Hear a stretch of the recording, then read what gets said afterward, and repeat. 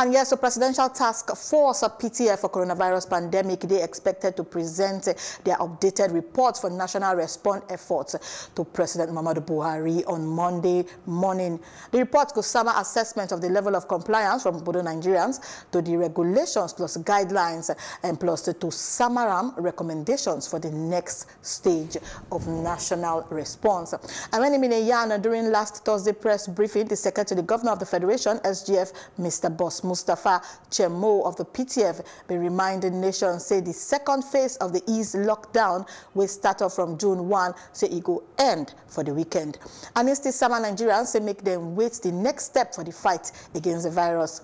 And even some Nigerians that on the clamor for reopening of activities and total remove of the restrict plus lockdown, especially with respect to schools and interstate travel.